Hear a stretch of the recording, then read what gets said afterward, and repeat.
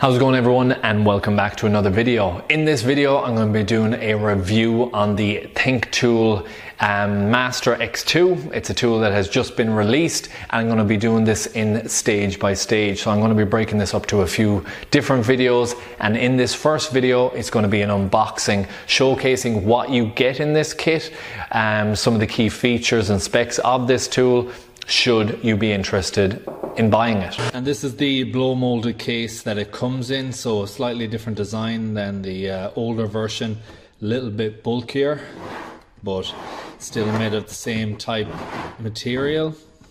Latches on the front.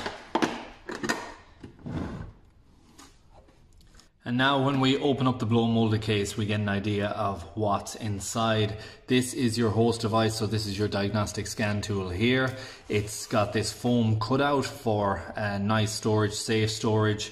This is your VCI ThinkLink connector, and that's going to be on the left hand side. Right hand side has all the accessories, your cables, your quick start guide is going to be in here. So let's open up these locking tabs. Again, you got the Velcro straps to keep everything in place.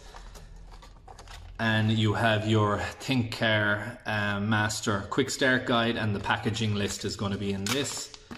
Difference in this one versus the other models is they have a simple activation, so they have one key, no registration password required anymore. So none of that password letter required. It should be a very quick setup, which I will be trying out as well. This is the packaging list that it comes with. So you got your host device, clipper cables, fuses, 6 of 2 different sizes, VCI ThinkLink, cigarette lighter cord, the BMW connector, the bins connector, TA22,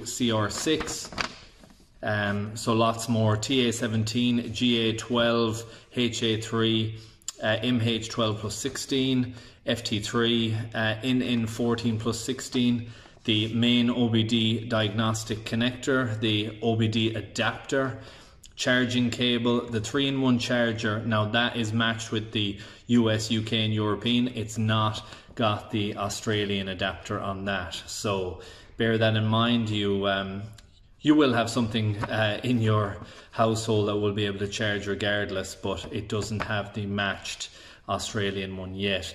Ethernet cable, programming cable, the user manual and the packaging list all in that.